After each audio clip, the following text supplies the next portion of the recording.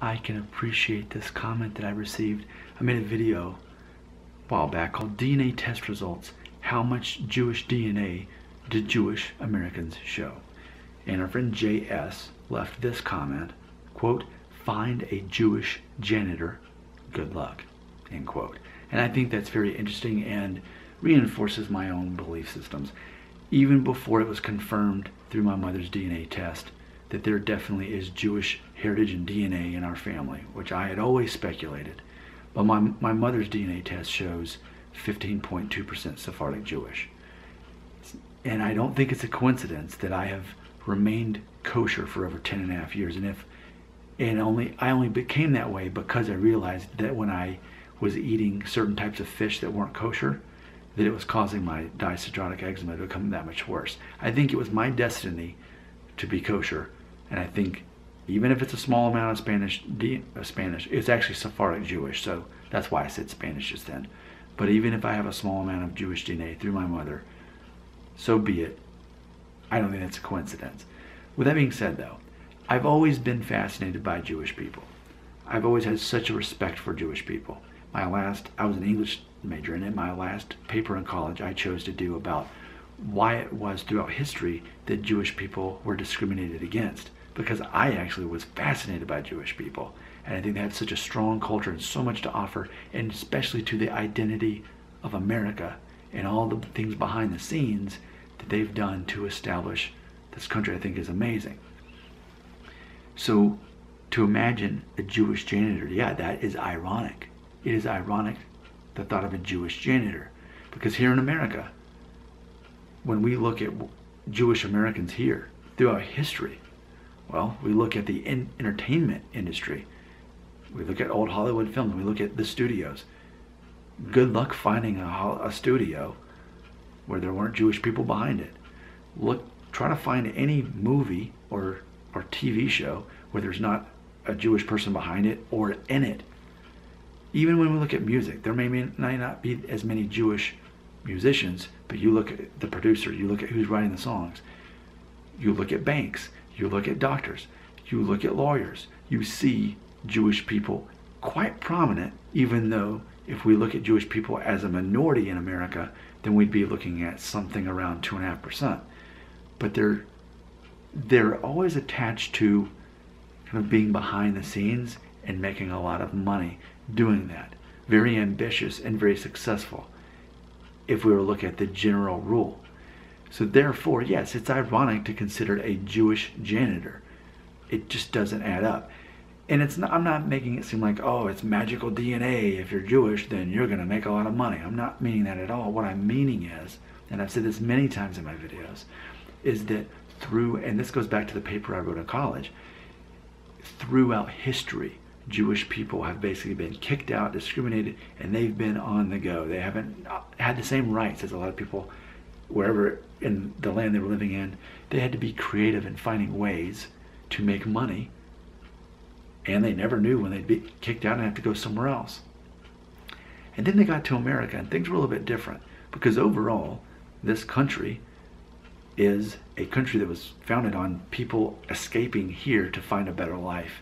So when Jewish people got here, I'm not saying they weren't discriminated against, but ultimately, when we look at the identity of the United States, and we look at World War II, and that's a war that we're proud of.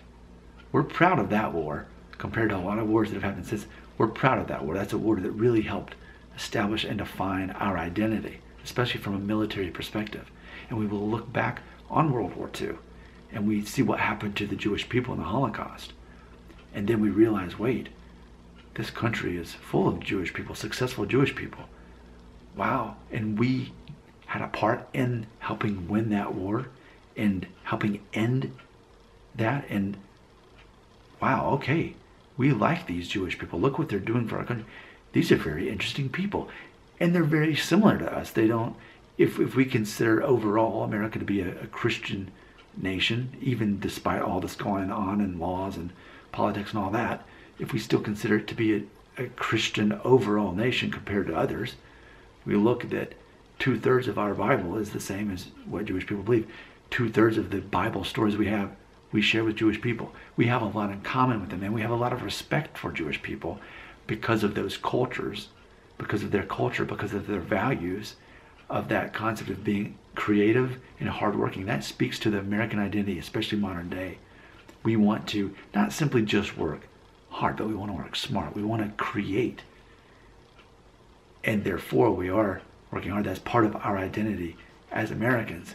And as I've looked through the comments from people that, because a lot of my viewers are not American, they're from overseas. So something I've learned from people outside of America is that when we think of, well, what are Americans good at? Well, one of the things we're good at is connecting people through social media. We've created a lot of things here in America to do that, Facebook, YouTube, etc. But we are looking at these things that ultimately have united people through entertainment. So if entertainment is a major American export, even now, as you're watching, it backs up this theory that we have many reasons to respect and value Jewish Americans and Jewish people in general. All that being said, it's complete irony to think of a Jewish janitor. He would be the exception to the rule. And that's not me looking down on janitors. We need janitors. And if you've watched my other videos, you know that I actually am against the wall being put up to try to keep out illegal immigrants, because I say, even if miraculously that was somehow successful, a wall keeping them out, I do not believe it will.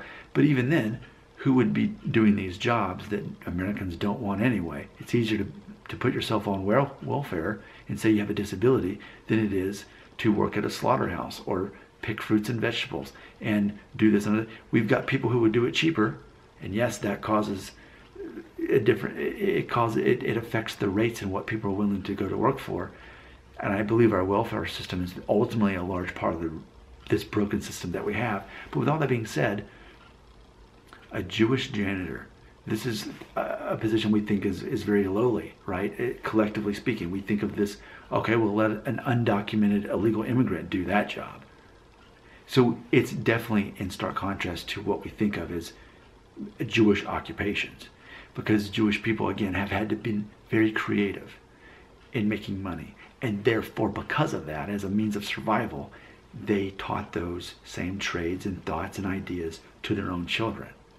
And therefore, it seems very unlikely that there are going to be Jewish janitors. Do they exist? Have they existed? Absolutely. And I think of especially the first Jewish people that arrived here, they started from the bottom up. But if I were to think of a Jewish janitor, I would still think of someone who started as a janitor, worked their way up quickly and creatively, and ended up owning the joint before too long. That's what I would think of.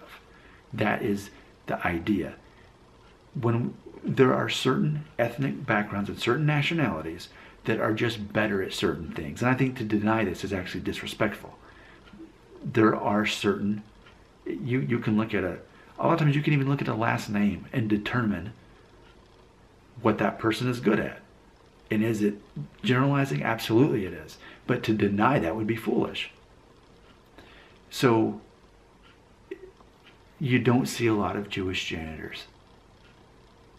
But I think if you did, give them a couple of years and you'd see them climb the ladder. What are your thoughts on this? This is a channel where I enjoy talking openly and without fear of being socially, how should I say, politically incorrect. I think it's important that we have real conversations about this stuff, that we can acknowledge these things exist. It's not okay to say on Twitter some of these things I say, but I think it's important that we really understand them. And this idea that Jewish people are financially successful, well, there's a lot of truth behind it, and why, and understanding why that is. And it's not this magical DNA. It's that trait and that thought was passed on. I mean, think about this. My own son, he is going to be brainwashed by me. He has parents who make good money at what they do full time, but then he's got a dad who has 5 side hustles, this being one of them. I made over $4,000 from YouTube alone, and that's only one of my side hustles. Do you not think that my son is going to be successful in what he does for a career, and then also have his own side hustles to always be making money even when he's sleeping? And I think that's the same thing that Jewish families have done. that Jewish fathers have passed it on to their children in the same way that I will to my son.